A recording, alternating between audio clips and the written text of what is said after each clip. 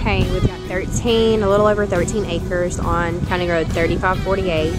Everything to the right, you can see, is the property. So you've got all of this county road frontage.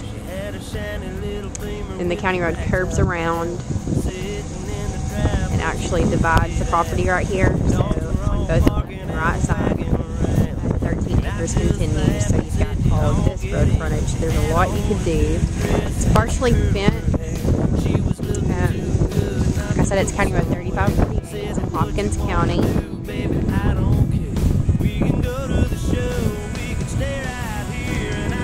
You've got scattered trees. There's going to be no restrictions out here. Okay, so this is looking back at the south end of the county road. So everything's to the left side now. So all of this. We've got a little seasonal creek over here.